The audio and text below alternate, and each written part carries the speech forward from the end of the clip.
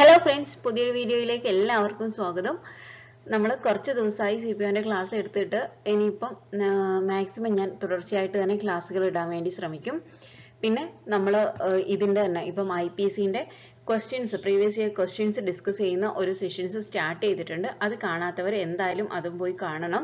എങ്ങനെയാണ് ക്വസ്റ്റ്യൻസ് വരിക എന്നുള്ളത് നിങ്ങൾക്ക് എന്നാൽ മാത്രമേ മനസ്സിലാവത്തുള്ളൂ. അപ്പോൾ ഇപ്പം ഞാൻ പ്രീവിയസ് ഇയർ തന്നെയാണ് ചോദിക്കുന്നത്. ഇനിയിപ്പം നമുക്ക് നോക്കിയാൽ മനസ്സിലാവും. SIന്റെ ഒക്കെ ഇതിൽ ഒരുപാട് ക്വസ്റ്റ്യൻസ് നമ്മുടെ ഈ CPO WCPOന്റെ അതേ സിലബസ് വെച്ചിട്ടുള്ള ഒരുപാട് ക്വസ്റ്റ്യൻസ് ചോദിച്ചിട്ടുണ്ട്. നമുക്ക് അതൊക്കെ ഡിസ്കസ് ചെയ്യാൻ പറ്റും. നമ്മൾ ഇവിടെ ഡിസ്കസ് ചെയ്യുന്ന ടോപ്പിക് ഏതാണോ അതിനനുസരിച്ചിട്ടുള്ള എക്സാമിന്റെ ക്വസ്റ്റ്യൻസ് ഡിസ്കഷൻ ആയിരിക്കും മറ്റേതിൽ നടക്കുന്നത്. അപ്പൊ അതെല്ലാവരും നോക്കി വെക്കുക. അപ്പോൾ എല്ലാം നമ്മുടെ പോലീസുകാരും ഒന്ന് വന്നേ. ഇന്ന് നമ്മൾ എടുക്കാൻ പോകുന്നത് IPC ആണ്. അപ്പോൾ നമ്മുടെ CID മൂസയിലെ ദിലീപിനെ പോലെയൊക്കെ ആവാൻ ശ്രമിക്കുക. നമ്മൾ ഇത് കിട്ടിയിട്ടേ പോവുള്ളൂ. നമുക്ക് എന്ത് വേണം? യൂണിഫോം നിർബന്ധമാണ് എന്നുള്ളത് നോക്കുക. കേസ് അന്വേഷിക്കുന്നതും പോലീസുമായിട്ട് നടക്കുന്നതും ഒക്കെ ഒന്ന് ആലോചിക്കുക. എന്നിട്ട് വേഗം നമുക്ക് ക്ലാസ്സിലേക്ക് പോവാം. ഇന്ന് നമ്മൾ IPCന്റെ സ്ട്രക്ചറും ഹിസ്റ്ററിയും എന്തായിരുന്നു എന്നുള്ള കാര്യം നമ്മൾ മുഴുവനായിട്ട് പഠിച്ചതാണ് കഴിഞ്ഞ ക്ലാസ്സിൽ. അത് കാണാത്തവർ അത് കണ്ടിട്ട് വരണം. രണ്ടാമത് ഇതിൽ നമ്മൾ ഡിസ്കസ് ചെയ്യാൻ പോകുന്നത് IPCന്റെ സെക്ഷൻസ് ആണ്. സെക്ഷൻസ് 92 വരെയുള്ള. അപ്പൊ നിങ്ങൾ വിചാരിക്കും ഇത് എന്തുകൊണ്ടാണ് IPC 81 മുതൽ സ്റ്റാർട്ട് ചെയ്തതെന്ന്. സിലബസിൽ 81 മുതലേ പറഞ്ഞിട്ടുള്ളൂ. അതിന് പ്രധാന കാരണം എന്താന്ന് വെച്ചിട്ടുണ്ടെങ്കിൽ 81 മുമ്പുള്ളത് ഏകദേശം എല്ലാം ഓരോന്നിന്റെയും ഡെഫിനിഷൻസ് ഒക്കെയാണ് അതിൽ കൊടുത്തേക്കുന്നത്. IPC നമുക്ക് 4 മാർക്കിന് മാത്രമേ ചോദിക്കത്തുള്ളൂ. ഒരുപാട് സെക്ഷൻസ് ഉണ്ട്. അപ്പൊ ഈ സെക്ഷൻസ് മുഴുവൻ നമ്മൾ നോക്കി കഴിയുകയാണെങ്കിൽ നമുക്ക് ഈ 4 മാർക്ക് അതിൽ നിന്ന് ഇടുക എന്ന് പറയുന്നത് വളരെ ബുദ്ധിമുട്ടായിരിക്കും. അതുകൊണ്ട് നമുക്ക് സിലബസിൽ പറഞ്ഞിരിക്കുന്ന സെക്ഷൻസ് മാത്രം ഒന്ന് ഡീപ്പായിട്ട് തന്നെ നോക്കാം. അപ്പോൾ നമുക്ക് വേഗം ക്ലാസ്സിലേക്ക് പോവാം. അപ്പോൾ ഇന്ന് നമ്മൾ ഡിസ്കസ് ചെയ്യുന്ന ഏകദേശം എല്ലാ ആക്ടുകളും നമുക്ക് ഏകദേശം ഒരുപോലെയായിട്ട് തോന്നും. എന്ന് വെച്ച് കഴിഞ്ഞാൽ നമ്മൾ വിചാരിക്കുന്നു ഇത് നല്ലത് സംഭവിക്കണം എന്ന് കരുതി നമ്മൾ ചെയ്യുന്ന ചില കാര്യങ്ങൾ എന്ത് ചെയ്യുന്നു, നമ്മൾ അതൊരു കുറ്റകൃത്യമായിട്ട് മാറുകയാണ് ചെയ്യുന്നത്. അങ്ങനെയുള്ള കാര്യങ്ങൾ ചെയ്യുമ്പോൾ അത് ഓരോ ഇതിലാവാം. ഒന്നുകിൽ ഒരു ഡോക്ടർ ആവാം, അല്ലെങ്കിൽ ഒരു പാരന്റ് ആവാം. അങ്ങനെയുള്ള ഓരോരുത്തർ ചെയ്യുന്നതിൽ വ്യത്യാസം ഉണ്ടാവും. അത് വ്യത്യാസമുള്ള ആക്ടുകളായിട്ട് പറയുന്നു. പക്ഷെ എല്ലാത്തിന്റെയും ഉദ്ദേശം ഒന്ന് തന്നെയാണ്. വ്യത്യസ്തമായിട്ട് പറയുന്നുണ്ടെങ്കിലും ഈ പറയുന്നതെല്ലാത്തിന്റെയും ഏകദേശം ഉദ്ദേശം ഒന്ന് തന്നെയാണ്. അതുകൊണ്ട് തന്നെ നിങ്ങൾക്ക് ഇത് മാറിപ്പോവാനുള്ള ചാൻസും കൂടുതലാണ്. ഇപ്പോ എന്താന്ന് വെച്ചിട്ടുണ്ടെങ്കിൽ ഇത് 81ാമത്തെ ആക്ട് പറയുന്നത് എന്ന് പറയുന്നത്, ഒരാൾ വിചാരിക്കുകയാണ് ഒരു ക്രിമിനൽ ഇന്റന്റ് ആയിട്ടോ അല്ലെങ്കിൽ ഒരാൾക്ക് ഒരു ക്രിമിനൽ ആയിട്ടുള്ള ഒരു ഇന്റൻഷനും അയാൾക്കില്ല. പിന്നെ അയാള് വേറൊരാൾക്ക് എന്തെങ്കിലും ഹാംഫുൾ ആവണം എന്ന് വിചാരിക്കുന്നില്ല. അങ്ങനെയുള്ള ഒരു കാര്യം പക്ഷെ മറ്റുള്ളവർക്ക് ഹാംഫുൾ ആവും എന്നുള്ളതിനെ എതിർക്കുന്നു. ഓക്കെ, നമുക്ക് ഇങ്ങനെ പറയുമ്പോൾ നിങ്ങൾക്ക് ചിലപ്പോൾ ബുദ്ധിമുട്ടായിട്ട് തോന്നും. ഉദ്ദേശം വളരെ എളുപ്പമാണ്. ഇതിൽ തന്നെ നമ്മുടെ IPCയിൽ തന്നെ അവർക്ക് അറിയാം. ഇത് ഇങ്ങനെ പറഞ്ഞു വെച്ചിട്ടുണ്ടെങ്കിൽ എന്തായാലും എല്ലാവർക്കും കൺഫ്യൂഷന്റെ കൊട്ടയായിരിക്കും. അതുകൊണ്ട് തന്നെ 2 എക്സാമ്പിൾ ഇല്ലുസ്ട്രേഷനിൽ ഈ ആക്ടിൽ അവർ പറഞ്ഞിട്ടുണ്ട്. ഒന്നാമതായി അവർ പറഞ്ഞിരിക്കുന്നത് ഒരു ആവിയന്ത്രം പ്രവർത്തിപ്പിക്കുന്ന ഒരാളെ കുറിച്ചാണ്. A എന്ന് പറയുന്ന ഒരാളെ കുറിച്ച് പറഞ്ഞിട്ടുണ്ട്. അയാള് ആവിയന്ത്രത്തിന് ചെറിയൊരു തകരാറ് പോലെ അയാളുടെ ഇതൊന്നും ഇല്ലാത്തത് ഇതായിട്ട് വരുമ്പം അയാൾക്ക് ബോട്ടിൽ നിന്ന് 20 ആളുകളുള്ള ഒരു ബോട്ടിന്റെ B എന്ന് പറയുന്നതും 30 പേരുള്ള ഒരു C എന്ന് പറയുന്നതും പിന്നെ അവർക്ക് ഈ A എന്ന് പറയുന്നതിന്റെ ഗതി മാറ്റി ചെയ്യേണ്ട ഒരു അവസ്ഥയും എല്ലാം വരുന്നതിനെ കുറിച്ചാണ് ഡിസ്കസ് ചെയ്യുന്നത്. ഒരു എക്സാമ്പിൾ ഇതിൽ പറഞ്ഞിരിക്കുന്നത്. പക്ഷെ ആ എക്സാമ്പിൾ വായിച്ചാൽ നമുക്ക് എന്ത് വരും? കൺഫ്യൂഷൻ വരും. അതുകൊണ്ട് ഇതിൽ പറഞ്ഞിരിക്കുന്ന 2ാമത്തെ എക്സാമ്പിൾ ഞാനൊന്ന് നിങ്ങൾക്ക് പറഞ്ഞുതരാം. അത് വളരെ സിമ്പിൾ ആണ്. ഒരു വീട് വല്ലാതെ തീ പിടിച്ചിരിക്കുന്ന ഒരു സമയമാണെന്ന് കരുതുക. തീ പിടിച്ചിട്ടുണ്ട്, അതിൻ്റെ ഉള്ളിൽ ആളുകളുണ്ട്. നമുക്ക് ആളുകളെ രക്ഷിക്കണം. അവർക്ക് തീ പടർന്നു പിടിച്ചിട്ടില്ല. അപ്പൊ ഒരാൾ ചെയ്യുന്ന പ്രവൃത്തി എന്താന്ന് വെച്ചിട്ടുണ്ടെങ്കിൽ പെട്ടെന്നൊന്നും വെള്ളമൊന്നും കിട്ടാത്തൊരു അവസ്ഥയായിരിക്കണം. അപ്പൊ അങ്ങനെയുള്ള ഒരു അവസ്ഥയിൽ അവരെന്ത് ചെയ്യുന്നു വെച്ച് കഴിഞ്ഞാൽ തീ പിടിച്ച ഭാഗത്തേക്ക് തീ പിടിക്കാത്ത ഭാഗത്തുള്ള ബിൽഡിങ്ങിന്റെ ബാക്കി ഭാഗം. ഓക്കെ, ഒരു വീടിന്റെ ആണെങ്കിൽ ഒരു വീടിന്റെ ചുമരില് തീ പിടിച്ചിട്ടുണ്ട്, മറ്റേ ചുമര് ആവുന്നത്ര ശക്തിയിൽ പൊളിച്ചിട്ടിട്ട് മറ്റേ തീ അണക്കാൻ വേണ്ടിയിട്ട് എന്ത് ചെയ്യുന്നു, ശ്രമിക്കുന്നു. അപ്പോ അകത്തുള്ള ആളുകൾ എന്ത് ചെയ്തു, അയാളുടെ ഈ ഒരു പ്രവൃത്തി കാരണം രക്ഷപ്പെട്ടു. എന്നാൽ ഇവരുടെ വീട് നാശനഷ്ടങ്ങൾ സംഭവിക്കുകയും ചെയ്തു. ഓക്കെ, അപ്പൊ വീടിന് നാശനഷ്ടം സംഭവിപ്പിക്കുക എന്നുള്ളത് എന്താണ്, ഒരു തെറ്റായ പ്രവൃത്തിയാണ്. പക്ഷെ ആ ഒരു തെറ്റായ പ്രവൃത്തി അയാൾ ഒരു ക്രിമിനൽ ഇന്റൻഷനോടുകൂടെ ചെയ്തതല്ല, അല്ലെങ്കിൽ പിന്നെ വേറെന്തെങ്കിലും ഒരു ഉദ്ദേശത്തോടുകൂടെ അവർക്ക് ഹാംഫുൾ ആവണം എന്ന് കരുതി ചെയ്തതും അല്ലാതെ ഉള്ളിലുള്ള മനുഷ്യനെയോ അല്ലെങ്കിൽ അവരുടെ പ്രോപ്പർട്ടീനെയോ രക്ഷിക്കാൻ വേണ്ടിയാണ് എന്ത് ചെയ്തത്, അയാൾ ഇങ്ങനെ ഒരു കാര്യം ചെയ്തത്. അപ്പൊ ഇതിനെയാണ്, ഇങ്ങനെയുള്ള ഒരു കാര്യത്തിനെ എക്സ്പ്ലെയിൻ ചെയ്യുന്നതാണ് ആക്ട് 89. 89 അല്ല, ഐ എം സോറി, 81. 81ാമത്തെ ആക്ട് പറയുന്നത് act likely to cos harm but done without criminal intent and to prevent other harm. Okay, ഇതിൽ നമ്മൾ ശ്രദ്ധിക്കേണ്ട രണ്ട് മൂന്ന് കാര്യങ്ങളുണ്ട്. എന്താണെന്ന് വെച്ചിട്ടുണ്ടെങ്കിൽ, ഫസ്റ്റ് വൺ എന്ന് പറയുന്നത് വിത്തൗട്ട് ക്രിമിനൽ ഇന്റൻഷൻ എന്നുള്ളത് വളരെ ഇമ്പോർട്ടന്റ് ആണ്. ഓക്കെ, ഒരു ക്രിമിനൽ ഇന്റൻഷനോടുകൂടിയും ആവരുത്. ഓക്കെ, എന്തൊക്കെയാണ്? Without any criminal intention to cause harm. പിന്നെ അത് ഒരു നല്ല ഉദ്ദേശത്തോടു കൂടിയായിരിക്കണം. In good faith for the purpose of preventing or avoiding other Ham to person or property. Okay, ഒരു പേഴ്സണിനോ പ്രോപ്പർട്ടിക്കോ വരുന്ന ഹാംഫുൾ നാശനഷ്ടങ്ങൾ അവോയ്ഡ് ചെയ്യാൻ വേണ്ടി, അല്ലെങ്കിൽ അതിനെ പ്രിവെന്റ് ചെയ്യാൻ വേണ്ടിയിട്ട് നല്ല ഉദ്ദേശത്തോടു കൂടി ചെയ്യുന്ന പിന്നെ ഒരു ഒഫൻസ് ആയിരിക്കണം അത്. അങ്ങനെയൊക്കെ ചെയ്യുന്ന കാര്യങ്ങൾ ഒരിക്കലും എന്തല്ല, nothing is an offence merely by a reason of its being done with the knowledge that it is likely to cause harm. അപ്പൊ ഇത്രയാണ് 81ാമത്തെ ഇതിൽ ആക്ടിൽ പറഞ്ഞിരിക്കുന്നത്. ഇതിന്റെ എക്സ്പ്ലനേഷൻ കൊടുത്തിരിക്കുന്ന, it is a question on fact in such that case whether the harm to be prevented or avoided was of such a nature and so innocent as to justify or excuses the risk of doing the act with the knowledge that it was likely to cause harm. ഇതെന്ന് പറഞ്ഞിട്ടുണ്ടെങ്കിൽ എക്സ്പ്ലനേഷനിൽ പറഞ്ഞിരിക്കുന്നതെങ്കിൽ, അപ്പോൾ ഇങ്ങനെ ഒരു കാര്യം സംഭവിച്ചു കഴിയുമ്പം എങ്ങനെയാണെങ്കിലും ഒരു IPCന്റെ സെക്ഷനൊക്കെ നമ്മൾ വരുമ്പം ഇതിന് എന്ത് വരും, ഒരു വാദി വരും, ഒരു പ്രതി വരും, അല്ലെ? അപ്പൊ ഈ പ്രതിയായിരിക്കുന്ന ഒരാളോട് നമ്മൾ ഒരിക്കലും ചോദിക്കേണ്ട ആവശ്യം വരരുത്, എങ്ങനെ എന്ത് ചെയ്യാൻ പറ്റും, നമുക്കൊരു ഡിഫൻസ് ആയിട്ട് ചോദിക്കാൻ പാടില്ല. അങ്ങനെ അയാളൊരു കുറ്റക്കാരനല്ല. അപ്പൊ അതുകൊണ്ട് നിങ്ങൾ ഇത് ക്രിമിനൽ ഇന്റൻഷനോട് കൂടെ ചെയ്തതാണ് എന്നുള്ള രീതിയിലുള്ള സ്ഥാപിക്കാനുള്ള ഒരു അവകാശവും എന്തില്ല, ഇങ്ങനെയുള്ള ഒരു പ്രവൃത്തിയിൽ ഇല്ല എന്നുള്ളതാണ് നമ്മുടെ ഈ ഒരു ആക്ടില് പറയുന്നത്. ഓക്കെ, ഇനി ഇതിന്റെ ഞാൻ പറഞ്ഞല്ലോ 2 എക്സാമ്പിൾ ആണ് അതിൽ പറഞ്ഞിരിക്കുന്നത്. ഒരു സ്റ്റീം വെസൽ ഉപയോഗിച്ചിട്ടുള്ള സ്റ്റീം വെസൽ പ്രവർത്തിപ്പിക്കുന്ന ഒരു ക്യാപ്റ്റന്റെ ഇത്. അപ്പൊ അത് നമുക്കിത് വായിച്ചു കഴിഞ്ഞാൽ കുറച്ച് റിസ്ക് ആയിട്ട് തന്നെ നമുക്ക് തോന്നുള്ളൂ. എങ്ങാനും ഈ ഒരു എക്സാമ്പിൾ തന്നെ എടുത്ത് ചോദിക്കുകയാണെങ്കിൽ മാത്രം നിങ്ങൾ ഓർത്തിരിക്കുക, ഒരു സ്റ്റീം വെസൽ വെച്ചിട്ടൊക്കെ ഉള്ള ഒരു എക്സാമ്പിൾ ഉണ്ടെങ്കിൽ അത് ആക്ട് 81 വെച്ചിട്ടുള്ളതാണ്. രണ്ടാമത്തെ എക്സാമ്പിൾ നമ്മൾ നേരത്തെ പറഞ്ഞു, ഏതാണ്, ഒരു ഫയർ വന്നു കഴിയുമ്പോൾ പിന്നെ വീടിനെ തള്ളി മറിച്ചിടുന്ന ഒരാള്.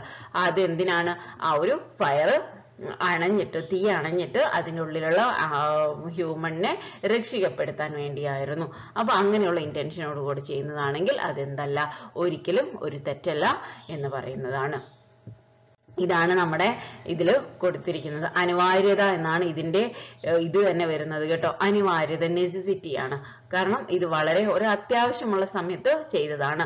എന്താണ്, മറ്റൊരാൾക്കോ വസ്തുവിനോ ഹാനി ഉണ്ടാക്കുവാൻ ഇടയുള്ളതും എന്നാൽ കുറ്റകരമായ ദുരുദ്ദേശമില്ലാതെ മറ്റൊരു വലിയ ഹാനി തടയുവാൻ വേണ്ടി ചെയ്യുന്ന കൃത്യത്തെക്കുറിച്ച് പ്രതിപാദിക്കുന്ന വകുപ്പാണ്. ഒരു വീട് തകർത്തിട്ട് അതിലെ മനുഷ്യരെ രക്ഷിക്കുക എന്ന് പറയുന്നത് മനുഷ്യരെ രക്ഷിക്കുന്നത് തന്നെയാണ് വളരെ ഇമ്പോർട്ടന്റ്. ഒരു വലിയ കുറ്റം തടയുന്നതിനോ ഒഴിവാക്കുന്നതിനോ വേണ്ടി ഒരു വ്യക്തി ചെയ്യുന്ന ചെറിയ കുറ്റം കുറ്റകരമായി പരിഗണിക്കേണ്ടതില്ല എന്നാണ് സെക്ഷൻ 81ന്റെ അടിസ്ഥാന തത്വം. സെക്ഷൻ 81ലെ ആവശ്യം ഞാൻ പറഞ്ഞല്ലോ അല്ലെ, മറ്റൊരാൾക്ക് ഉപദ്രവം ഉണ്ടാക്കണമെന്നുള്ള ക്രിമിനൽ ഉദ്ദേശമില്ലാതെ ആയിരിക്കണം അയാൾ പ്രവൃത്തി ചെയ്യുന്നത്. ഈ പ്രവൃത്തി അയാൾ സദുദ്ദേശത്തോടു കൂടി ആയിരിക്കണം ചെയ്യേണ്ടത്. നമ്മൾ പറഞ്ഞു അല്ലെ, ഗുഡ് ഫെയ്ത്ത് ഉണ്ടാവണം. ഈ പ്രവൃത്തി അയാൾ ചെയ്യുന്നത് മറ്റൊരു വലിയ ദോഷം തടയുന്നതിനോ അല്ലെങ്കിൽ ഒഴിവാക്കുന്നതിനോ ആയിരിക്കണം. അത് നമ്മൾ നേരത്തെ പറഞ്ഞതാണ്. ഇത് തന്നെയാണ് പറഞ്ഞത് അഗ്നിബാധയിൽ തീ പടർന്നു പിടിക്കുന്നത്. ഇനി 82ാമത്തെ ആക്ട്. 82ാമത്തെ ആക്ട് നമ്മൾ പറയുന്നത് വളരെ സിമ്പിൾ ആയിട്ടുള്ളതാണ്. 7 വയസ്സിന് താഴെയുള്ള കുട്ടികൾ എന്ത് തെറ്റ് ചെയ്തു കഴിഞ്ഞാലും അതെന്തല്ല, ഒരു ഒഫൻസ് അല്ല. അത് നമുക്ക് തന്നെ അറിയാം അല്ലെ. 7 വയസ്സിന് താഴെയുള്ള ഒരു കുട്ടിക്ക് ഇതെന്താണ്, തെറ്റേതാണ്, ശരി ഏതാണെന്ന് മനസ്സിലാക്കാനുള്ള കഴിവില്ല. അതുകൊണ്ട് തന്നെ ചൈൽഡ് എന്ത് ചെയ്യില്ല, അവർക്ക് 7 വയസ്സിന് താഴെയുള്ള കുട്ടികൾ എന്ത് തെറ്റ് ചെയ്തു കഴിഞ്ഞാലും അതൊരു തെറ്റല്ല എന്നാണ് പറയുന്നത്. ഇനി 83ാമത്തെ ആക്ട്, ഇതും വളരെ കുട്ടികളെ കുറിച്ച് തന്നെ പറയുന്നതാണ്. 82ാമത്തെ ആക്ടും 83ാമത്തെ ആക്ടും. അപ്പൊ ഈ 82ാമത്തെ ആക്ടില് പറഞ്ഞിരിക്കുന്ന വയസ്സ് എത്രയാണെന്ന് ഓർത്തിരിക്കുക. അത് 7 വയസ്സിന് താഴെയുള്ള കുട്ടികളെ കുറിച്ചാണ് 82ാമത്തെ ആക്ടിൽ പറഞ്ഞിരിക്കുന്നത്. 83ാമത്തെ ആക്ടിനെ കുറിച്ച് നമ്മൾ കഴിഞ്ഞ പ്രീവിയസ് ഇയർ ക്വസ്റ്റ്യന്റെ ഡിസ്കഷനിൽ പറഞ്ഞിരുന്നു. എന്താണ്, നമ്മുടെ ഇമ്മച്വർ അപക്വമായ മച്യൂരിറ്റി ഇല്ലാത്ത ഒരു കുട്ടിയുടെ വയസ്സ് എത്ര മുതൽ എത്ര വരെയാണ് നമ്മുടെ IPCയിൽ പറഞ്ഞിരിക്കുന്നത് എന്നുള്ളതായിരുന്നു ആ ഒരു ക്വസ്റ്റ്യൻ. അപ്പൊ അത് നമ്മൾ ഡീറ്റെയിൽ ആയിട്ട് ഡിസ്കസ് ചെയ്തതാണ്. ഏതാണ്, 7 and 12 ആണ്. 7 to 12 ആണ് ആ ഒരു ഏജ് ഗ്യാപ്പ് എന്ന് പറഞ്ഞിരിക്കുന്നത്. അപ്പൊ ഇത് നമ്മൾ കഴിഞ്ഞ പ്രാവശ്യം ഈ 83ാമത്തെ ആക്ടും ഡീറ്റെയിൽ ആയിട്ട് ഡിസ്കസ് ചെയ്തതാണ്. എന്നാലും ഞാൻ ഇപ്പൊ ഒന്നും കൂടെ ഞാൻ പറയാം. 7 മുതൽ 12 വയസ്സ് വരെയുള്ള ഒരു കുട്ടികൾക്ക് എന്ത് ചെയ്യാൻ പറ്റില്ല, ഇത് ശരിയാണോ തെറ്റാണോ ഇതെന്താണെന്ന് വേർതിരിച്ചറിയാനുള്ള കഴിവില്ല. അവർക്ക് ഒരു മാച്വർ ആയിട്ടുള്ള ഒരു അണ്ടർസ്റ്റാൻഡിങ് ഇല്ലാത്ത ഒരു ഏജ് ഗ്രൂപ്പാണ് ഇത് 7 മുതൽ 12 വരെയുള്ള വയസ്സ് എന്ന് പറയുന്നത്. അവർക്ക് എന്തില്ല, ഒരു സഫീഷ്യന്റ് ആയിട്ടുള്ള മെച്യൂരിറ്റി ഇല്ല, അത് മനസ്സിലാക്കാനുള്ള കഴിവില്ല. അപ്പൊ അങ്ങനെയുള്ള ആ ഒരു സമയത്ത് ആ ഒരു പ്രായത്തിലുള്ള അവർ ചെയ്യുന്ന കുറ്റങ്ങളൊന്നും തന്നെ ഒരു ഒഫൻസ് ആയിട്ട് നമ്മൾ ഒരു തെറ്റായിട്ട് നമ്മൾ കണ്ട് എന്ത് ചെയ്യുന്നില്ല, അതിനൊരു ശിക്ഷ എന്ന് പറയുന്ന രീതിയിൽ കൊടുക്കുന്നില്ല. കാരണം ഇതിന്റെ ഇനിയിപ്പോ എന്തെങ്കിലും ശിക്ഷിച്ചു കഴിഞ്ഞാൽ തന്നെ ഇതിന്റെ ജഡ്ജ്മെന്റ് എന്താ, അതിന്റെ നേച്ചർ എന്ത്, അങ്ങനെയൊന്നും ഇല്ല. പക്ഷെ ഒരു കാര്യം ഇതിൽ ശ്രദ്ധിക്കേണ്ടത്, 7 മുതൽ 12 വയസ്സ് വരെയുള്ള കുട്ടികൾ ഇങ്ങനെ ഒരു ഒഫൻസ് ചെയ്തിട്ടുണ്ടെങ്കിൽ അവരെന്ത് ചെയ്യണം, നമ്മള് ഇവർക്ക് ഈ ഒരു ഇമ്മച്വർ ആയിട്ടുള്ളതാണ്. നമ്മൾ ചിലപ്പം പറയൂല്ലേ, ഈ കുട്ടിക്ക് ഈ മെച്യൂരിറ്റി കൂടുതലുണ്ട്, 18 വയസ്സിന്റെ മെച്യൂരിറ്റി ഇവനുണ്ട് എന്ന് നമ്മൾ പറയില്ലേ. അപ്പൊ അങ്ങനെയുള്ള മെച്യൂരിറ്റി ഉണ്ടെന്ന് ഒരാൾ പറയുകയാണെങ്കിൽ, ഒരു ഡോക്ടർ സർട്ടിഫൈ ചെയ്യുകയാണെങ്കിൽ ഇയാൾ എന്ത് തന്നെയാണ്, ഈ 7നും 12 വയസ്സിനും ഇടയിലുള്ള ഒരു കുട്ടി എന്ന് പറയുന്നത് കുറ്റക്കാരൻ തന്നെയാണ്. പക്ഷേ അയാൾക്ക് ഇമ്മച്വർ ആയിട്ടുള്ള അണ്ടർസ്റ്റാൻഡിങ് ആണ് ഉള്ളത് എന്ന് മനസ്സിലാക്കുകയാണെങ്കിൽ മാത്രമേ അയാളത് ചെയ്യുന്നത് കുറ്റകരമല്ലാതാവുകയുള്ളൂ. അപ്പൊ ആ ഒരു ആക്ട് എത്രാമത്തെ ആണെന്ന് ഓർത്തിരിക്കാൻ 83 ആണ്. എന്താണ്, 7 വയസ്സിന് താഴെ പ്രായമുള്ള ഒരു കുട്ടി ചെയ്യുന്ന യാതൊന്നും കുറ്റകരമല്ല എന്ന് പ്രതിപാദിക്കുന്ന ഇതാണ് സെക്ഷൻ 82. ഇന്ത്യയിൽ 7 വയസ്സിന് താഴെ പ്രായമുള്ള ഒരു കുട്ടിയെ Dolly incapable of forming the intent to commit a crime, ഒരു ക്രൈം കമ്മിറ്റ് ചെയ്യാൻ വേണ്ടിയിട്ടുള്ള പ്രായം അവർ ആയിട്ടില്ല, അതൊരു ഇതായിട്ടില്ല എന്ന് പറയുന്ന ഡോളി ഇൻകാപ്പാക്സ് എന്നുള്ളതാണ്. അതൊന്ന് ഓർത്തിരിക്കുക. നമ്മുടെ പക്ഷെ IPCയിൽ നമ്മുടെ സെക്ഷനിലൊന്നും ഇത് അവരങ്ങനെ പറഞ്ഞിട്ടില്ല കേട്ടോ. ഇത് നമ്മുടെ റാങ്ക് ഫയലിലുള്ളതാണ്. അതും കൂടെ ഒന്ന് ഓർത്തിരിക്കുക. ഡോളി ഇൻകാപ്പാക്സ് എന്നാണ് പറയുന്നത്. അതിനാൽ ആ കുട്ടിയെ ഒരു കുറ്റകൃത്യത്തിനും എന്ത് ചെയ്യാൻ പാടില്ല, ശിക്ഷിക്കാൻ കഴിയില്ല. ഇനി 83 എന്ന് പറയുന്നത് 7 വയസ്സിനും 12 വയസ്സിനും ഇടയ്ക്ക് പ്രായമുള്ള ഒരു കുട്ടി തന്റെ അപക്വമായ ധാരണാശക്തിയാൽ ചെയ്യപ്പെടുന്ന ഒരു പ്രവൃത്തിക്കും അയാൾ കുറ്റക്കാരനായിരിക്കുന്നില്ല എന്ന് പ്രതിപാദിക്കുന്ന വകുപ്പാണ് സെക്ഷൻ 83. ഇവ ഞാൻ കുറച്ച് സ്പീഡിൽ പോകുന്നത് ഇത് നമ്മൾ മുമ്പേ എടുത്തതാണ്. അപ്പൊ ആർക്കെങ്കിലും ഇത് സ്പീഡാന്ന് തോന്നിയിട്ടുണ്ടെങ്കിൽ നിങ്ങളൊന്ന് ജസ്റ്റ് ഒന്ന് സ്ലോ ചെയ്തേക്കുക. പോയിന്റ് 75 കാണാൻ വേണ്ടി ശ്രമിക്കാം. ഓക്കെ, 7 വയസ്സിന് മുകളിലുള്ളതും 12 വയസ്സിന് താഴെ പ്രായമുള്ളതുമായ കുട്ടികൾ എന്തെങ്കിലും കുറ്റകൃത്യം ചെയ്താൽ സെക്ഷൻ 83 പ്രകാരം അവർക്ക് എന്ത് ചെയ്യാൻ പറ്റും? ജനറൽ എക്സെപ്ഷന്റെ ഇളവിനായിട്ട് അപേക്ഷിക്കാം. 7 വയസ്സിന് മുകളിലുള്ളതും 12 വയസ്സിന് താഴെ പ്രായമുള്ളതും അവർക്ക് എന്ത് ചെയ്യാൻ പറ്റും? General exception. ഞാനൊരു ഇതിന്റെ ഇടയിലുള്ളതാണ്, ഇമ്മച്വർ ആണ് എന്ന് പറഞ്ഞിട്ട് അവർക്ക് എന്ത് ചെയ്യാൻ പറ്റും? എക്സെപ്ഷന് വേണ്ടിയിട്ട് അപേക്ഷിക്കാം. എന്നാൽ ആ അവസരത്തിൽ അവന്റെ പ്രവർത്തനങ്ങളുടെ സ്വഭാവവും ഫലങ്ങളും വിലയിരുത്താൻ കുട്ടിക്ക് വേണ്ടത്ര പക്വത കൈവന്നിട്ടില്ലെന്ന് തെളിയിക്കപ്പെടേണ്ടതുണ്ട്. അതാണ് നമ്മൾ നേരത്തെ പറഞ്ഞത്. ഇനി 84 ഇത് തന്നെ നമ്മളിപ്പം പറഞ്ഞു 7 വയസ്സിന് താഴെയുള്ളവർ ചെയ്യുന്നത് കുറ്റകൃത്യമല്ല, അതുപോലെ 7നും 12 വയസ്സിനും ഇടയിൽ ചെയ്യുന്നവരും കുറ്റകൃത്യമല്ല. അതേ ഒരേ മൈൻഡാണ് നമ്മൾ ഒരുപാട് സിനിമകളിലൊക്കെ കണ്ടിട്ടുള്ളതാണ്. എന്ത് ഒരു മെന്റൽ ആയിട്ടുള്ള ഒരു ചിത്തഭ്രമം ബാധിച്ചിട്ടുള്ള എന്നാണ് മലയാളം പക്കായ പറയുകയാണെങ്കിൽ, ചിത്തഭ്രമം ബാധിച്ചിട്ടുള്ള. നമ്മൾ പറയുകയാണെങ്കിൽ പറയും മാനസികമായിട്ട് വിഭ്രാന്തിയുള്ള ഒരാള് ചെയ്തിരിക്കുന്ന കുറ്റം എന്തല്ല, അത് തെറ്റല്ല എന്ന് നമ്മൾ പറയുന്നില്ലേ. നമ്മൾ ഒരുപാട് സിനിമയിലൊക്കെ കണ്ടിട്ടുണ്ട്. മാനസിക വിഭ്രാന്തിയാണ് എന്നുള്ള സർട്ടിഫിക്കറ്റ് വെച്ചിട്ട് അവരെ കേസിൽ നിന്ന് വളരെ സിമ്പിൾ ആയിട്ട് ഊരിപ്പോകുന്നു. അതേ സാധനം പറയുന്നതാണ് സെക്ഷൻ 84. നമുക്ക് എല്ലാവർക്കും അറിയാവുന്നത് തന്നെയാണ്. Nothing is an offence which is done by A person who at the time of doing it by reason of unsoundness of mind is incapable of knowing the nature of the act, or that he is doing what is either wrong or contrary to law. ഒന്ന് ഓർക്കുക, നമ്മുടെ കാളിദാസ് ജയറാമിന്റെയും മഞ്ജു വാര്യറുടെ ഒക്കെ ആ ഒരു film ഉണ്ടല്ലോ, അതിന് മഞ്ജു വാര്യർ ആ ഒരു വട്ടായിപ്പോയി.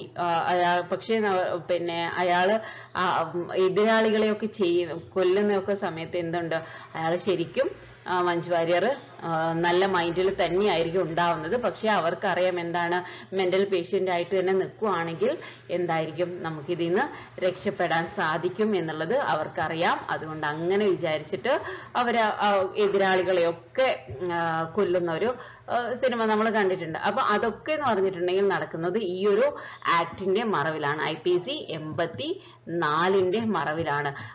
കുറ്റം ചെയ്യുന്ന സമയത്ത്, കുറ്റം ചെയ്ത് കഴിഞ്ഞ് കുറച്ച് ദിവസം കഴിയുമ്പോഴേക്ക് അയാൾ സുഖം പ്രാപിക്കുകയാണ് എങ്കിലും എന്തില്ല, അയാൾക്ക് കുറ്റം ഇല്ല. IPC 84 പ്രകാരം act of A person of unsound mind.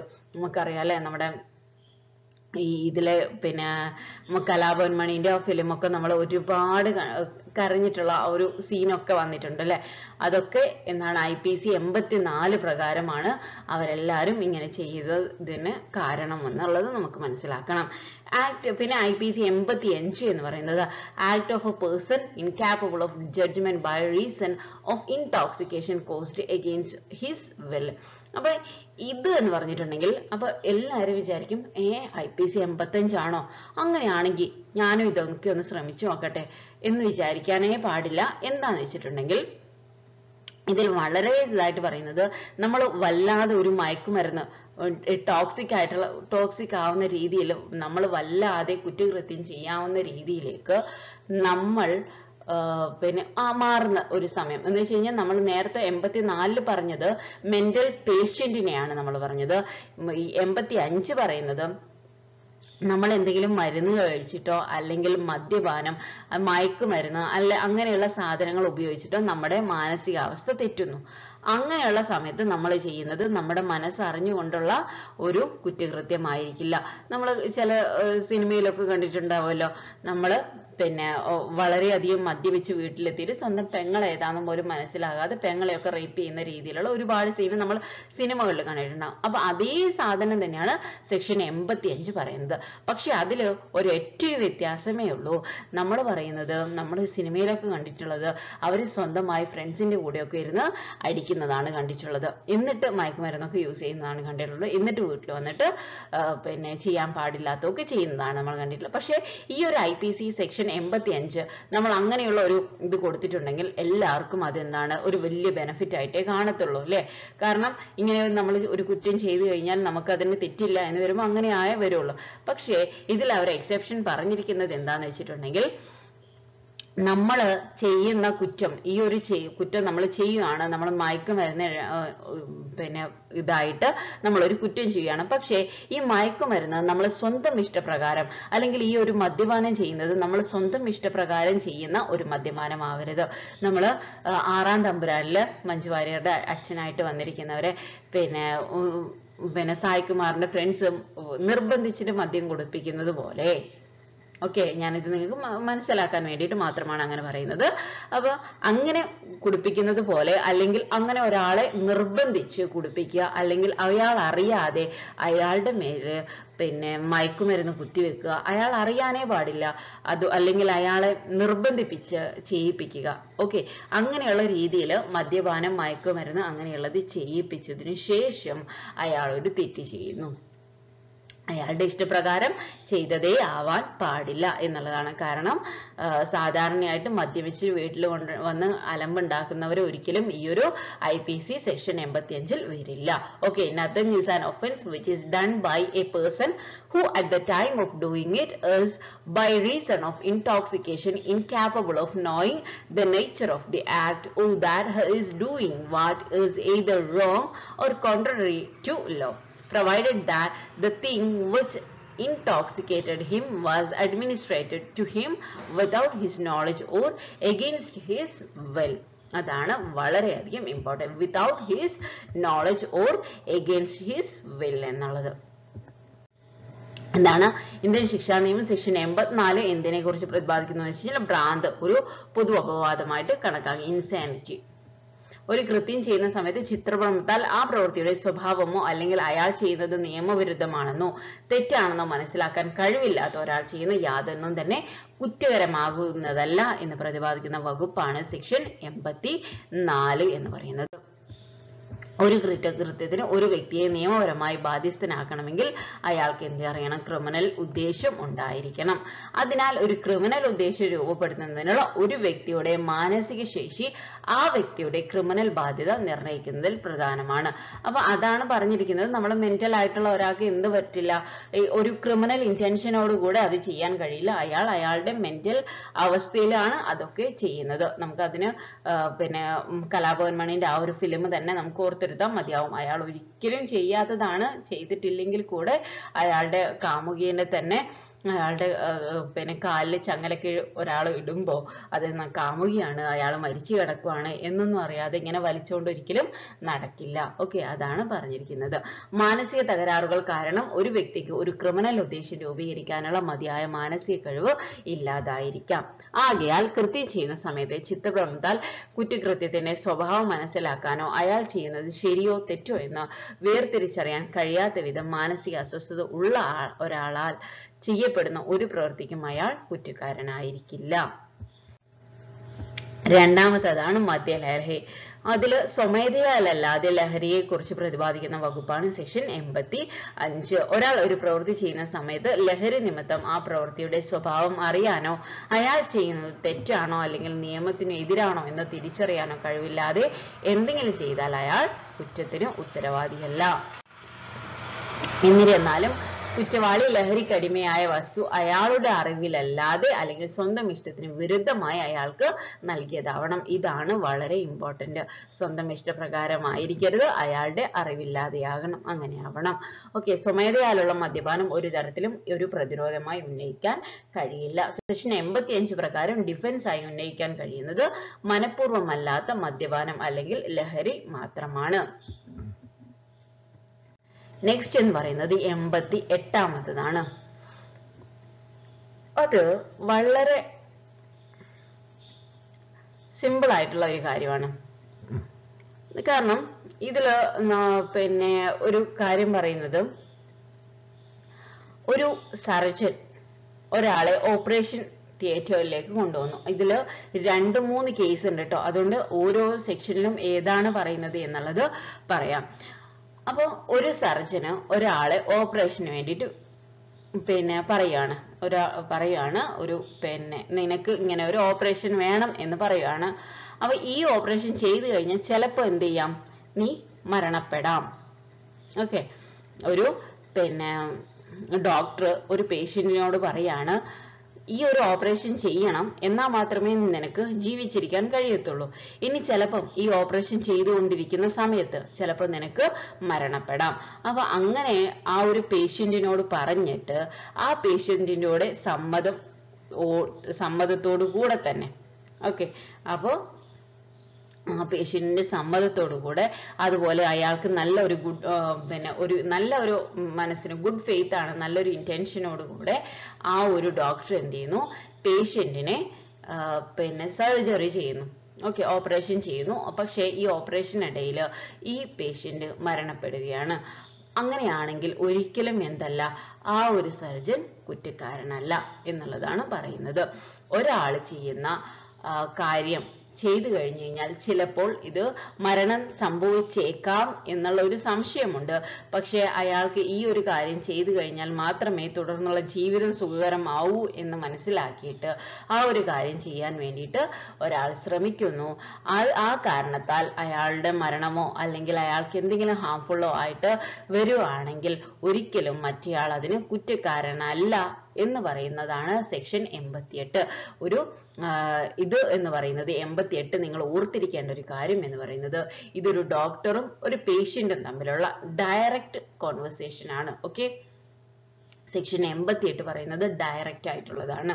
അതാണ് നിങ്ങൾ നേരെ അറിയേണ്ടത്. അപ്പോൾ അയാളുടെ സമ്മതത്തോടു കൂടെ അല്ലെങ്കിൽ അങ്ങനെയുള്ള കാര്യങ്ങൾ ചെയ്യുമ്പോഴാണ് എന്ത് വരുന്നത്, സെക്ഷൻ 88 പേഷ്യന്റിന്റെ സമ്മതം അതുള്ളത് നിങ്ങൾ ഓർത്തിരിക്കുക. പേഷ്യന്റും പേഷ്യന്റിന്റെ സമ്മതവും അത് ഡോക്ടറും. അങ്ങനെയായിട്ട് തന്നെ നിങ്ങൾ എന്ത് ചെയ്യണം, ഓർത്തിരിക്കണം. അതിനെയാണ് സെക്ഷൻ 88 പറയുന്നത്. ഇത് പറയാനുള്ള കാരണമുണ്ട്. ഇനി വരുന്ന സെഷൻസിൽ ഇതിന്റെ ചെറിയൊരു വേരിയേഷൻ മാത്രമേ ഉള്ളൂ.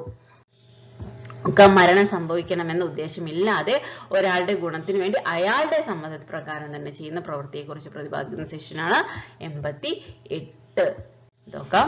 സെക്ഷൻ 88 പ്രകാരം ഡിഫൻസ് ഉന്നയിക്കപ്പെടണമെങ്കിൽ താഴെ പറയുന്ന ഘടകങ്ങൾ അത്യാവശ്യമാണ്. പരിക്കേറ്റ വ്യക്തിയുടെ പ്രയോജനത്തിന് വേണ്ടിയായിരിക്കണം കുറ്റകരമായ പ്രവൃത്തി ചെയ്തത്. അയാൾക്ക് പ്രയോജനം ഉണ്ടായിരിക്കണം. ഹാനി ഉണ്ടാകുന്ന പ്രവൃത്തി ആ ഉപദ്രവം അനുഭവിക്കാനുള്ള വ്യക്തിയുടെ സമ്മതത്തോടു കൂടിയായിരിക്കണം ചെയ്തത്. പിന്നെ ഹാനി ഉണ്ടാകുന്ന പ്രവൃത്തി ആ വ്യക്തിയുടെ പ്രയോജനത്തിനായിരിക്കണം, സദുദ്ദേശത്തോടു കൂടിയായിരിക്കണം ചെയ്യുന്നത്. ഇതൊക്കെ റിപ്പീറ്റഡ് ആയിട്ട് തന്നെ നമ്മുടെ റാങ്ക് ഫയലിൽ പറഞ്ഞതാണ് കേട്ടോ, വെറുതെ കാര്യമൊന്നുമില്ല. മരണത്തിന് കാരണമാകുന്ന യാതൊരു ഉദ്ദേശവും ഇല്ലാതെ ആയിരിക്കണം ആ പ്രവൃത്തി ചെയ്തത്. എന്നാൽ അത്തരം ഹാനി ആ വ്യക്തിയുടെ മരണത്തിന് ഇടയാക്കുകയാണെങ്കിൽ അത് ചെയ്യുന്നയാൾ കുറ്റക്കാരനായിരിക്കില്ല. അപ്പൊ ഇതൊക്കെ എന്ന് വെച്ച് കഴിഞ്ഞാൽ നമുക്ക് നമ്മുടെ കോമൺ സെൻസ് വെച്ചിട്ട് എഴുതാൻ പറ്റുന്നതാണ്. ഇതുവരെ പറഞ്ഞത് തന്നെ റിപ്പീറ്റഡ് ആയിട്ട് തന്നെ പറയുകയും ചെയ്യുന്നതാണ്. അതുകൊണ്ട് അതിന് വലിയ ബോധേഡ് ആവണ്ട. സെക്ഷൻ 88 പ്രകാരം ഒരു ഓപ്പറേഷൻ റിസ്ക് എടുക്കാൻ ഒരു വ്യക്തി തന്റെ ഇച്ഛാശക്തിയോടെ സമ്മതം നൽകുകയും ഓപ്പറേഷനെ തുടർന്ന് അയാൾ മരണപ്പെടുകയും ചെയ്താൽ ഓപ്പറേഷൻ ചെയ്ത ഡോക്ടർ കുറ്റക്കാരനല്ല. അപ്പൊ അതാണ് ഞാൻ പറഞ്ഞത്, പേഷ്യന്റും ഡോക്ടറും തമ്മിലുള്ള ഒരു ഡയറക്റ്റ് കോൺവെർസേഷൻ ആണ് സെക്ഷൻ 88 പറയുന്നത്.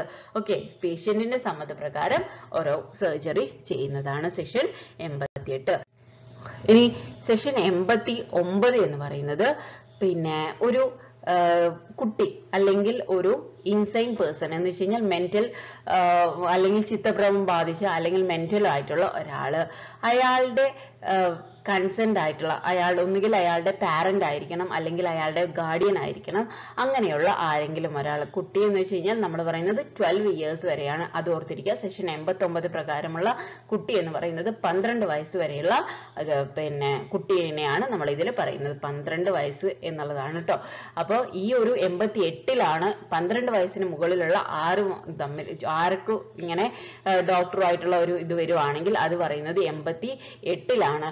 89 പറയുന്നത് 12 years ആണ്. 12 yearsന് താഴെയുള്ളവരെയാണ് സെക്ഷൻ 89 പ്രകാരം കുട്ടി എന്ന് കണക്കാക്കുന്നത്. അതുപോലെ ഈ കുട്ടി അല്ലെങ്കിൽ എന്ത് ചെയ്യാണ്, ചിത്തഭ്രമം ബാധിച്ച ഒരാൾ, അവർക്ക് എന്ത് ചെയ്യാണ്, എന്തെങ്കിലും ഒരു രോഗം വരുവാണ്. അപ്പൊ ഇതാണ് ഞാൻ പറയുന്നത്. ഇത് ഒരു ചെറിയ വ്യത്യാസം മാത്രമേ ഉള്ളൂ. നമ്മൾ നേരത്തെ പറഞ്ഞത് സാധാരണ ഒരു അഡൽട്ട് ആയിട്ടുള്ള ഒരാളുടെ കേസിലാണെങ്കിൽ അത് 88 ആണ്. 89 പറയുന്നത് ഒരു കുട്ടിയെ കുറിച്ചാണ് അല്ലെങ്കിൽ ചിത്തഭ്രമം ബാധിച്ചിരിക്കുന്ന ഒരാളെ കുറിച്ചാണ്. അവർക്ക് എന്തെങ്കിലും ഒരു ഗുഡ് ഫെയ്ത്തിന്, അപ്പം ഇതിന് ഒരു ഇല്ലിസ്ട്രേഷൻ ആയിട്ട് അവർ പറഞ്ഞിരിക്കുന്ന എക്സാമ്പിൾ എന്ന് പറയും, ഒരാൾ എന്ത് ചെയ്തു, അയാളുടെ കുട്ടിയുടെ ബെനഫിറ്റിന് വേണ്ടിയിട്ട് അയാളുടെ കുട്ടിയുടെ സമ്മതമൊന്നുമില്ലാതെ അയാളുടെ കുട്ടിക്ക് നല്ലത് സംഭവിക്കണം എന്ന് വിചാരിച്ചിട്ട് എന്ത് ചെയ്യുന്നു, ആ കുട്ടിയുടെ വയറ്റിലുണ്ടായിരിക്കുന്ന ഒരു കല്ല് എന്ത് ചെയ്യുന്നു, എടുത്തു മാറ്റുന്നു. ഇപ്പൊ ഞാൻ വളരെ ഒരു കല്ല് എന്ന് പറയുന്നതിനേക്കാളും നന്നായിട്ട് പറയാവുന്ന ഒരു എക്സാമ്പിൾ ആണ്. ഒരു കുട്ടിക്ക് അപ്പൻഡിസിന്റെ വയറുവേദന വന്നു. അപ്പോൾ ഡോക്ടർ പറയുകയാണ്, ഇത് വളരെയധികം മൂത്തു പോയിട്ടുണ്ട്, ഇത് എന്ത് ചെയ്യണം, ഇതെങ്ങാനും പൊട്ടിപ്പോയി കഴിഞ്ഞ് കഴിഞ്ഞാൽ കുട്ടിക്ക് എന്ത് ചെയ്യും, എന്തായാലും മരണം സംഭവിക്കും.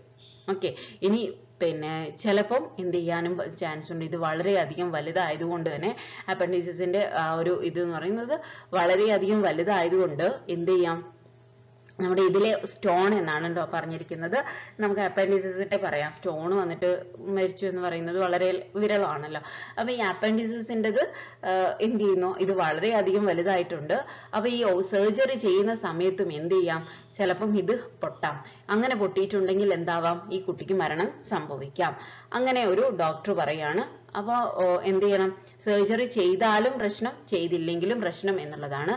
ആ ഒരു സമയത്ത് ഈ അച്ഛൻ പറയാണ്, സാരമില്ല, എന്തൊക്കെ സംഭവിക്കുകയാണെങ്കിലും നിങ്ങൾ എന്ത് ചെയ്തോളൂ, ഓപ്പറേഷൻ ചെയ്തോളൂ, സർജറി ചെയ്തോളൂ എന്ന് പറഞ്ഞിട്ട് നമ്മൾ പിന്നെ ഡോക്ടേഴ്സ് തരുന്ന കൺസെന്റ് ലെറ്ററിൽ സൈൻ ചെയ്തിട്ട് കൊടുക്കുകയാണ്. അപ്പൊ ഈ പറഞ്ഞതുപോലെ തന്നെ സർജറിന്റെ ടൈമിൽ എന്ത് ചെയ്യുന്നു, ഈ കുട്ടി മരണപ്പെടുത്തും.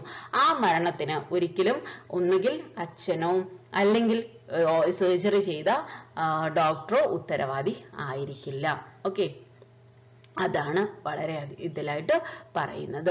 അപ്പൊ എന്താണ് പറയുന്നത്, ഇങ്ങനെയുള്ള ഏതെങ്കിലും മനുഷ്യ കുട്ടിയുടെയോ അല്ലെങ്കിൽ പിന്നെ ചിത്രഭ്രമം ബാധിച്ച ഏതെങ്കിലും ഒരാളുടെയോ അയാളുടെ കൺസെന്റ് കൂടാതെ തന്നെ അയാൾക്കൊരു നല്ലത് വരണം എന്ന് കരുതിയിട്ട് അയാളുടെ ഗാർഡിയൻ അല്ലെങ്കിൽ പിന്നെ അയാളുടെ ചാർജുള്ള ഏതെങ്കിലും ഒരു പേഴ്സൺ, ആ ഏതെങ്കിലും ഒരു പേഴ്സൺ അയാളെ വഹിക്കുന്ന ഏതെങ്കിലും ഒരു പേഴ്സൺ എന്ന് വെച്ച് കഴിഞ്ഞാൽ നമുക്ക് വേണമെങ്കിൽ പറയാം, ഇപ്പം ചിത്തഭ്രമമുള്ള ഒരു രോഗിയെ ഒരു ഡോക്ടറെ ഏൽപ്പിച്ചേക്കുവാണെങ്കിൽ ആ ഏൽപ്പിച്ച ഡോക്ടർക്കും വേണമെങ്കിൽ എന്ത് ചെയ്യാം, അല്ലെങ്കിൽ കുട്ടിയെ ഏതെങ്കിലും ഒരു അനാഥാലയത്തിൽ കൊണ്ടുപോയിച്ചേക്കുവാണ്, അപ്പൊ അവിടെയുള്ളവരെയാണ് പിന്നെ ഏൽപ്പിച്ചേക്കുന്നത്. അങ്ങനെയാണെങ്കിൽ അവിടെയുള്ള സാറുമാർക്ക് വേണമെങ്കിൽ അങ്ങനെ ചെയ്യാം. അപ്പൊ അങ്ങനെയുള്ള ഒരു പേഴ്സണിനെ നോക്കുക. അപ്പൊ അവരെന്ത് ചെയ്യുന്നു, ഈ കുട്ടിയുടെ നല്ലതിന് വേണ്ടിയിട്ട്, നല്ല ഭാവിക്ക് വേണ്ടിയിട്ട്, അയാളുടെ നല്ലൊരു സുരക്ഷയ്ക്ക് വേണ്ടിയിട്ട് എന്ത് ചെയ്യുന്നു, ഒരിക്കലും ഒരു ക്രിമിനൽ മൈൻഡഡ് അല്ലാതെ അയാൾക്ക് ഒരു ഹാം വരുന്ന ഒരു കാര്യത്തെ എതിർക്കാൻ വേണ്ടിയിട്ട് ചെയ്യുന്ന ഏതെങ്കിലും ഒരു കാര്യം കുറ്റകൃത്യമായി പോയാൽ അതൊരിക്കലും ഒരു ഒഫൻസ് അല്ല എന്നുള്ളതാണ് പറയുന്നത്. ഇതിൽ ഒരു 4 കാര്യങ്ങൾ പറഞ്ഞിട്ടുണ്ട്. അത് വളരെ ഇമ്പോർട്ടന്റ് എന്ന് നമുക്ക് പറയാൻ പറ്റില്ല. ഇതുവരെ പറഞ്ഞത് തന്നെ അവര് പ്രത്യേകം എടുത്തു പറഞ്ഞിട്ടുണ്ട് എന്നുള്ളതാണ്. ഇതെന്ന് വെച്ച് കഴിഞ്ഞാൽ ഇന്റൻഷനൽ ഒരു പിന്നെ എന്തെങ്കിലും ഒരു ഇന്റൻഷനോട് കൂടെ ആയിരിക്കരുത്. ഓക്കെ, ഇത് ഒരു പിന്നെ എന്താണ്, അല്ലെങ്കിൽ എന്തെങ്കിലും ഡെത്ത് കോസ് ചെയ്യണം എന്ന് വിചാരിച്ച് അതിനെന്നെ വിചാരിച്ചിട്ട് നമ്മൾ ചെയ്യുന്നതായിരിക്കരുത് ഒരിക്കലും. ഒരു ഇന്റൻഷനോട് കൂടെ ഇയാൾ മരിച്ചു പോകണം എന്നുള്ളത് ഒരു ഇന്റൻഷനോട് കൂടെ ആയിട്ട് ചെയ്ത കാര്യമായിരിക്കരുത് ഇത് എന്ന് പറയുന്നുണ്ട്. പിന്നെ അതുപോലെ ഇതിന്റെ കോസ് ഓഫ് ഡെത്തിന് കാരണമായിട്ടുള്ള ഇവരെന്ന് പറഞ്ഞിട്ടുണ്ടെങ്കിൽ any purpose other than preventing death, അവരുടെ ഏതെങ്കിലും ഒരു പിന്നെ എന്താ പറയാ വേദനിപ്പിക്കുന്ന കാര്യങ്ങൾ കുറയ്ക്കാൻ അല്ലെങ്കിൽ അവരെ ക്യൂർ ചെയ്യാൻ വേണ്ടിയിട്ട് അല്ലെങ്കിൽ അവര് മരണത്തിലേക്ക് പോകുന്നത് തടയാൻ വേണ്ടിയിട്ട് അവർ ചെയ്തിരിക്കുന്ന കാര്യമായിരിക്കണം ഇങ്ങനെ ഒന്ന് സംഭവിപ്പിച്ചിരിക്കുന്നത്. അതുകൊണ്ട് അങ്ങനെയുള്ള കാര്യത്തിനെ കുറിച്ചാണ് രണ്ടാമത്തേതായിട്ടുള്ള പറയുന്നത്. പിന്നെ മൂന്നാമത്തേതായിട്ട് പറയുന്നതും ഏകദേശം ഇതുപോലെ തന്നെ ഉള്ളതാണ്. പിന്നെ ഇതിന്റെ ആളുകളെ കുറിച്ചിട്ടും അവർ പറയുന്നുണ്ട്. നമ്മൾ നേരത്തെ പറഞ്ഞ കാര്യങ്ങൾ തന്നെയാണ്. ഇത് വളരെ ഇമ്പോർട്ടൻസ് നിങ്ങൾ കൊടുക്കേണ്ട ആവശ്യമില്ല. റാങ്ക് ഫയലും കൊടുത്തിട്ടുണ്ട്. പിന്നെ എന്നാലും ഇത് ഇത്ര മാത്രമേ ഇതുകൊണ്ട് ഉദ്ദേശിക്കുന്നുള്ളൂ. 89 സെക്ഷൻ 89 പ്രകാരം ഇങ്ങനെ മാത്രമേ ഉദ്ദേശിക്കുന്നുള്ളൂ. നിങ്ങൾ ആ ഒരു എക്സാമ്പിൾ വെച്ചിട്ട് ഓർത്തിരിക്കുക. ഏതാണ് 12 വയസ്സിന് താഴെ പ്രായമുള്ള കുട്ടിയുടെയോ അല്ലെങ്കിൽ ചിത്തഭ്രമം ഉള്ള വ്യക്തിയുടെയോ ഗുണത്തെ കരുതി സതുദ്ദേശത്തോടുകൂടെ അവരുടെ രക്ഷകർത്താവിനാലോ അല്ലെങ്കിൽ അവരുടെ നിയമാനുസൃത സംരക്ഷണ ചുമതലയുള്ള വ്യക്തിയാലോ അല്ലെങ്കിൽ മറ്റൊരാളുകളുടെ പ്രകടമായ സമ്മതത്താലോ ഒരു പ്രവൃത്തി ചെയ്യപ്പെടുകയാണെങ്കിൽ ആ പ്രവൃത്തിയാൽ എന്തെങ്കിലും ഹാനി ഉണ്ടായാലും ആ പ്രവൃത്തി കുറ്റകരമാകുന്നതല്ല എന്ന് പ്രതിപാദിക്കുന്ന വകുപ്പാണ് സെക്ഷൻ 89.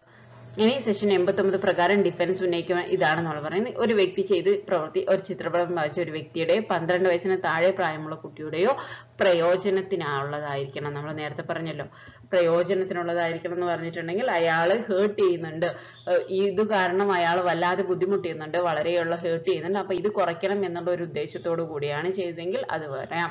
അല്ലെങ്കിൽ ഈ ഒരു കാര്യം അയാളുടെ ഇതെല്ലാം ഉണ്ടെങ്കിൽ എന്ത് ചെയ്യും, ഇയാൾക്ക് മരണം തന്നെ സംഭവിക്കാം, അങ്ങനെ സംഭവിക്കരുത് എന്നുള്ള ഒരു നല്ല ഉദ്ദേശത്തോടു കൂടിയായിരിക്കണം എന്നൊക്കെയാണ് ഇത് പറഞ്ഞത്.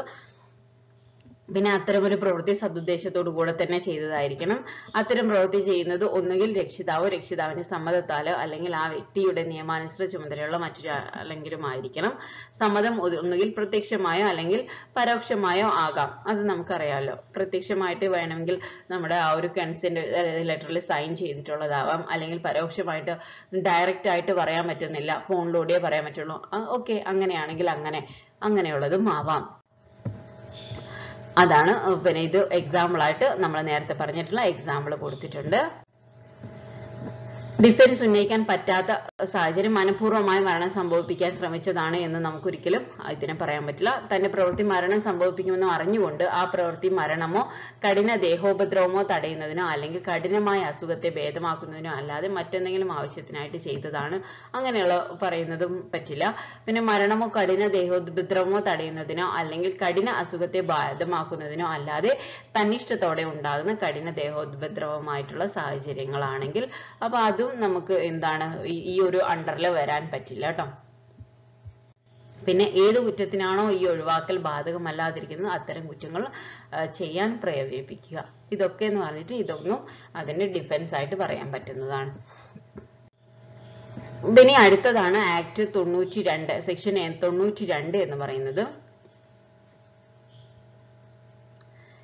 ഇത് വളരെയധികം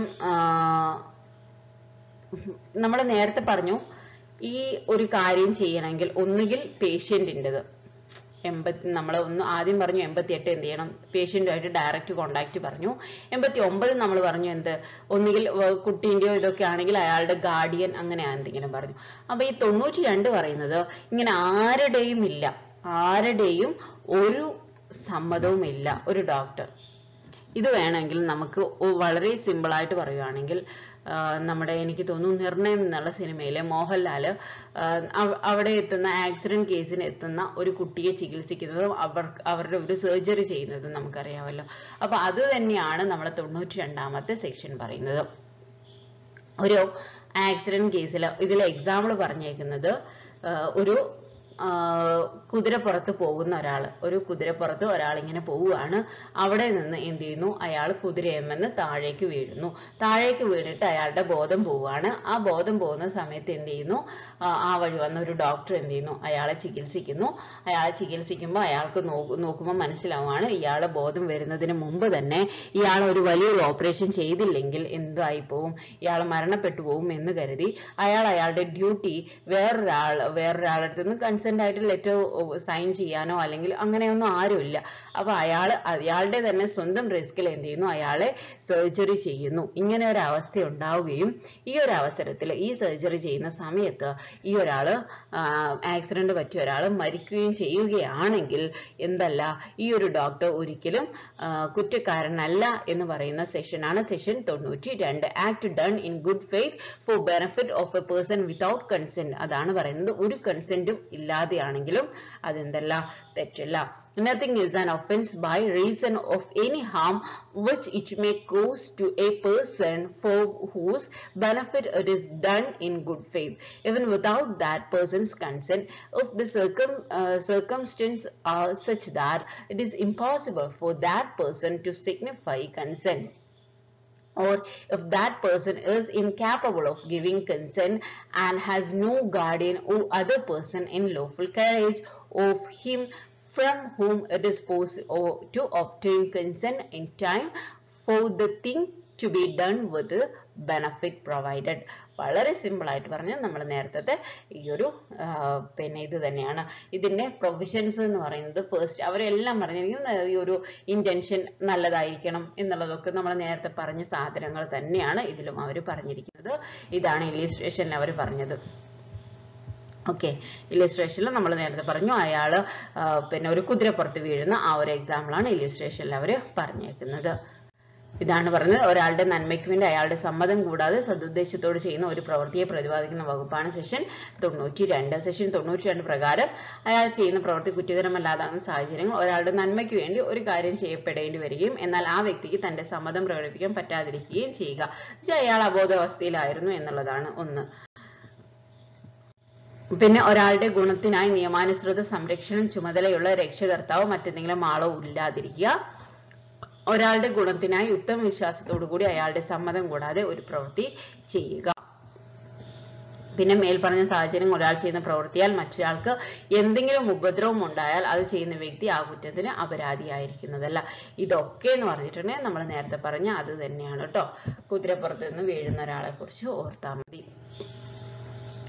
92 പ്രകാരം ഡിഫൻസിന് ഉന്നയിക്കാൻ പറ്റാത്ത സാഹചര്യങ്ങൾ ഏതാണ്? മനഃപൂർവ്വം മരണത്തിന് കാരണമാകുന്നത് ശ്രമിക്കുന്നതോ ആയ പ്രവൃത്തി ചെയ്യുക, ചെയ്യുന്നയാൾ സ്വമേധയാ ഉപദ്രവം ഉണ്ടാവുകയോ ഉപദ്രവം ഉണ്ടാക്കാൻ ശ്രമിക്കുകയോ ചെയ്യുക. ഇങ്ങനെയൊക്കെയുള്ളതാണെങ്കിൽ സ്വമേധയാ ഉപദ്രവമൊക്കെ ഉണ്ടാക്കി അതിന് പിന്നെ ഇതാക്കിയിട്ട് നമ്മൾ പറയാണ് ഇത് അങ്ങനെ ചെയ്തതാണ് എന്ന് പറയുകയാണെങ്കിൽ ഒരിക്കലും എന്തല്ല പിന്നെ ഈ ഒരു സെഷന്റെ പരിധിയിൽ പെടുന്നതല്ല. പിന്നെ ഏത് കുറ്റത്തിനാണോ ഈ ഒഴിവാക്കൽ ബാധകമല്ലാതിരിക്കുന്നത് അത്തരം കുറ്റങ്ങൾ ചെയ്യാൻ വേണ്ടിയിട്ട് പ്രേരിപ്പിക്കുക. ഇതൊക്കെ എന്ന് പറഞ്ഞ് സെഷൻ 92 പരിധിയിൽ വരുന്നതല്ല.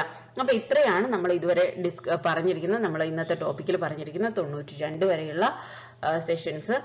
അടുത്ത ക്ലാസ്സുമായിട്ട് നമുക്ക് ഉടനെ കാണാം. അതുവരേക്കും thank you all. Thank you very much.